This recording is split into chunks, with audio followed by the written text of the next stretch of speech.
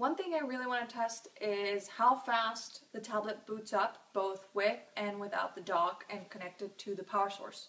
So I have my phone right there with the stopwatch, and I'm going to start it. I shut it down completely before starting this video, so here we go.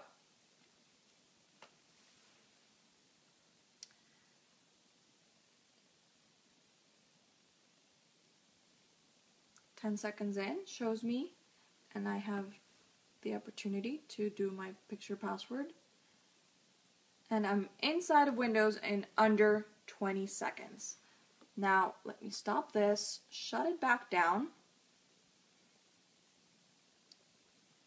and I'm going to disconnect it from the dock, put it aside. Now let's do it completely detached from the dock. And